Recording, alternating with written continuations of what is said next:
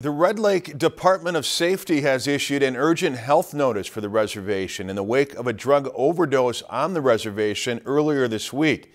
According to a press release from the police department, an overdose victim was dumped at the Red Lake Hospital on either Monday or Tuesday. The White Earth Reservation issued a similar notice yesterday after authorities there responded to 7 overdose calls in a period of 48 hours, including 2 that resulted in deaths. The Red Lake Police Department says their officers and first responders carry naloxone, a drug that can reverse the effect of an opioid overdose, and that the faster a person is treated with it, the better the chances they have of surviving an overdose. If you've enjoyed this segment of Lakeland News, please consider making a tax-deductible contribution to Lakeland Public Television.